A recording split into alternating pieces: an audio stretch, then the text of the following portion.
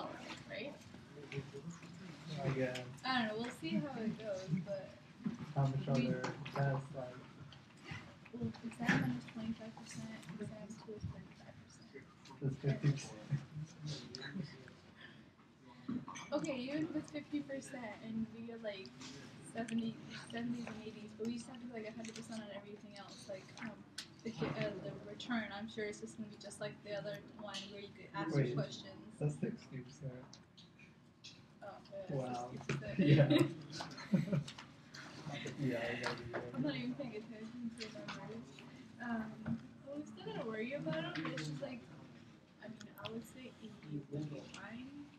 I mean, we can't really, yeah, we do have to study, that's for sure. But we do have other things that are going to get counted for. Compared to last semester, it's just 3 exams pretty much. I'm sure it's just the same. Second exam is 4 chapters. The first one's 1 and 4 too. Yeah. Last semester was 3 each, right? 3 each, yeah. Okay, did you see freaking 131?